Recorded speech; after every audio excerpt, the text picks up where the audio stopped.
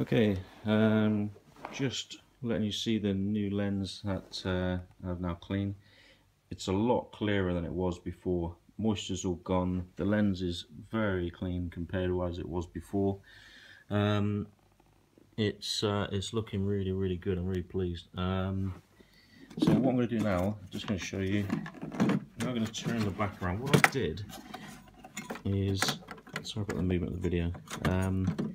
What I did was I took this out. Now, this has a little label on the top there, and I put a mark there, T for top, and that's the top of the lens. Okay, so there's 4 screws in there which removed this lens. Okay, but there is this piece here, which I'm not quite sure what it does, but it seems to change the orientation of the light, so it's not blinding people, I think. But this gets fitted one way. Now, if you can see, if I turn this around, again, sorry about the motion of the video. If you can see that I've now turned it upside down as such, there's the hole for the normal headlight. And this is the full beam headlight here, and the connector for the electrics.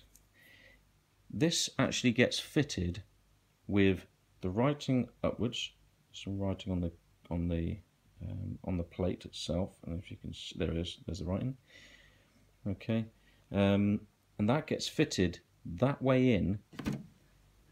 Okay, so we put it in that way through to the front of this lens. Okay, and the 2 screw holes at the bottom marry up with this. Okay, inside, if you can see inside, there's already a plate at the bottom there, it's fixed in. Okay, you can see inside the hole there, there's a plate in there. Okay, so that's already fitted inside there. So this will be fitted at the front of the 2 screws of this plate. Okay, that's what I'm going to do now.